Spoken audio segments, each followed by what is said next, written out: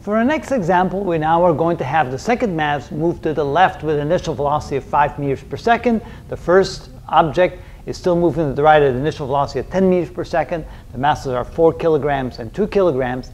It's an inelastic collision, means that the energy is not conserved and the two stick together. You could have a case where the collision is inelastic, but they don't stick together, and we'll show you an example of that in a few more videos. But let's first go through these rudimentary ones so we slowly build up our understanding of how to deal with the conservation of momentum type of problems.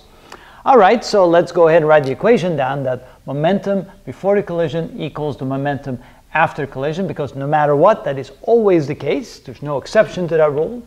And so we can write that m1 v1 initial plus m2 v2 initial equals m1 plus m2, because they're joined together, times v final, which is what we're looking for. So again, solving for v final, we can write v final is equal to the left side of the equation, which is m1 v1 initial plus m2 v2 initial divided by the coefficient of v final, which is m1 plus m2. Now we just have to plug in the values. But remember, the signs are important here because momentum is a vector quantity. So if the velocity is to the left, it's indeed negative momentum. If the velocity is to the right, that is positive momentum.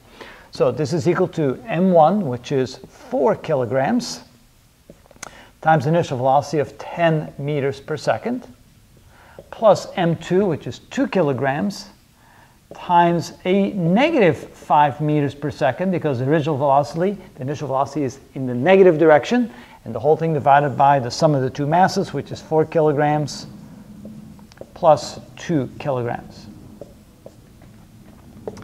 Okay, so this is 40 minus 10, that's 30 divided by 6. 30 divided by 6 is 5, so that would be 5 meters per second, still in a positive direction, because obviously the object has the most mass and has the largest velocity moving to the right will have a larger positive momentum to the right than this object will have negative momentum to the left. So we expect both of them still to be moving to the right after the collision.